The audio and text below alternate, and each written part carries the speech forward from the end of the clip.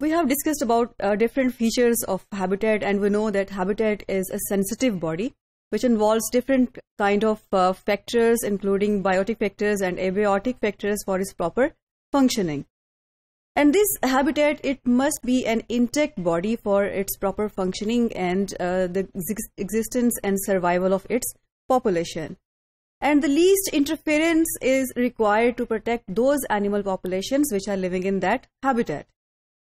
So there are certain species which have a very narrow tolerance range, and they can't tolerate the changes beyond the limits of these factors, or beyond the limits of their tolerance. So any kind of slight changes, sometimes it could be disastrous for certain species.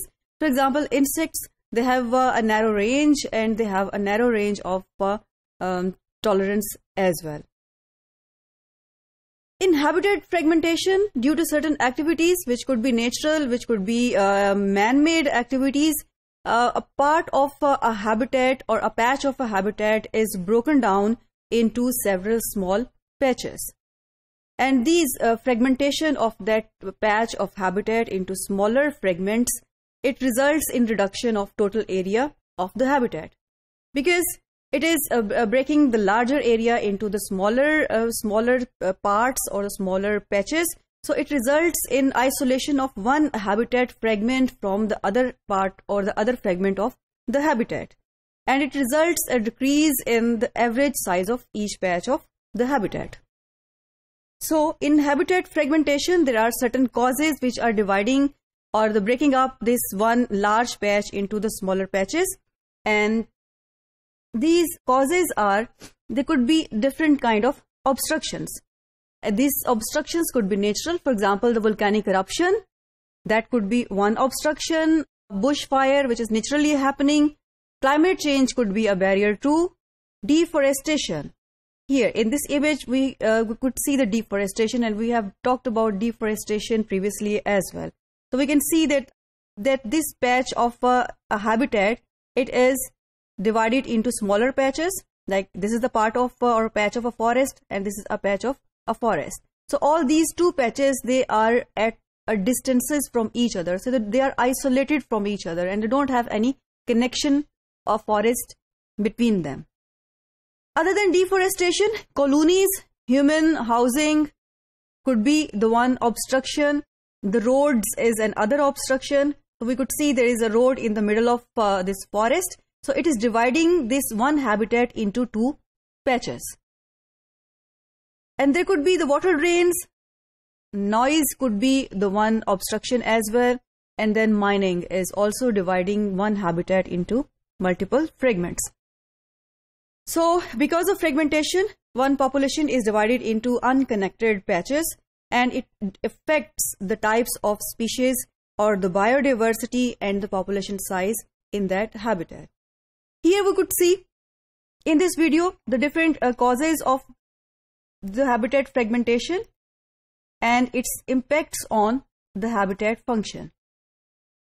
Forests cover about 30% of the planet, and the ecosystems they create play an essential role in supporting life on Earth.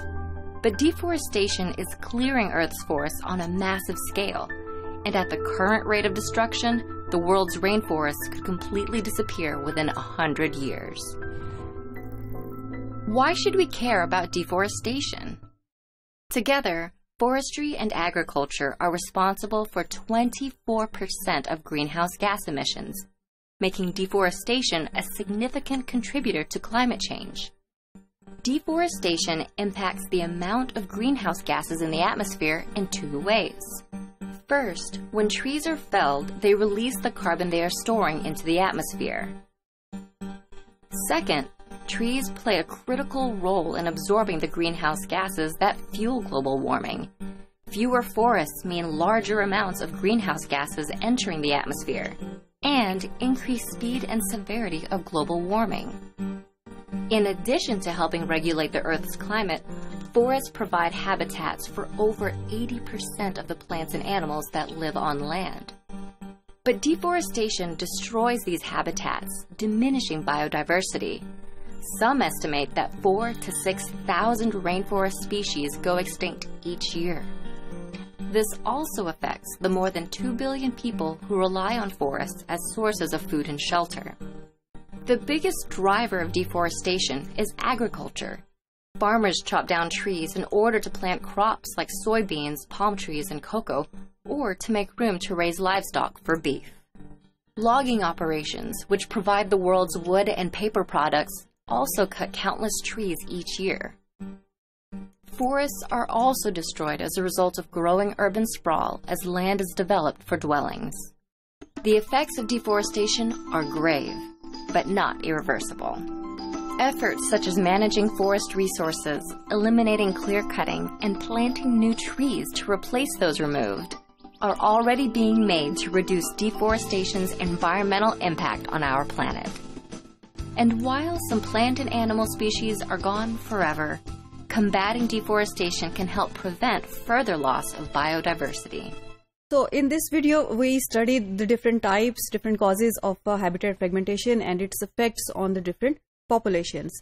So once one habitat is divided into different patches, it appears that the proportion of a habitat that occurs on the boundary or the edges of that patch, it increases, which means that on the edges there would be a more exposure towards a totally different kind of environment.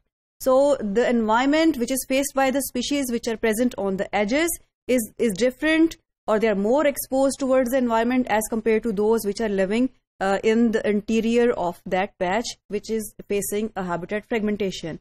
So this phenomenon is called as edge effect. The edge effect, it significantly degrades the population survival which is existing on the edges or on the periphery of that habitat fragment. Because the climate on the edges of the patch, it is considered as the microclimate. The reason why we call it a microclimate, because it could have subtle changes which are happening in the environment, so they will be directly influenced and quickly influenced by the changes in the environment. So other than climatic factors or other than environmental factors, there are other factors too which we will discuss later. So in this image we can see this is one example of a rainforest of Minas, Brazil. So here we could see that this rainforest is divided because of the deforestation. It has faced the fragmentation in different patches. So there is one patch and then there are other multiple patches. So this is the edge of that fragment. So the populations which are present on the edges of these patch, they are facing different conditions as compared to those which are present on the interior side of the forest. So those which are present in the interior side of the forest, they are more safe as compared to those which are present on edges. So they are facing lesser fluctuations in environmental conditions, they are facing lesser fluctuations in predation, prey relationship or any other kind of interactions happening in that ecosystem as compared to those which are present on the edges. So this is the edge effect which actually degrades the population size in one patch. So the edge effect, the populations on the edges are, for example, they are more exposed to the sunlight. So they are facing the trouble of thermoregulation. So that is the one thing. The other thing is there could be the thinning of forest, the types of plant species which are present on edges, they might not be suitable for the animal species living there. There could be more parasitic effects, parasites and the predators, they can be more harmful, they can be more dangerous on the edges of habitat as compared to those which are hidden in the interior of that fragment. Plants are considered the worst affected by this habitat fragmentation, because those animals which can move, they are mobile, they will migrate from the one patch, possibly migrate from one patch to the other patch, or maybe from the edges to the interior of that fragment. But in cases of plants, because they are sedentary, they can't move, they will have to stay at the same place and they will have to face these harsh conditions. So there are more chances of elimination of plant species as compared to animal species as a result of habitat fragmentation.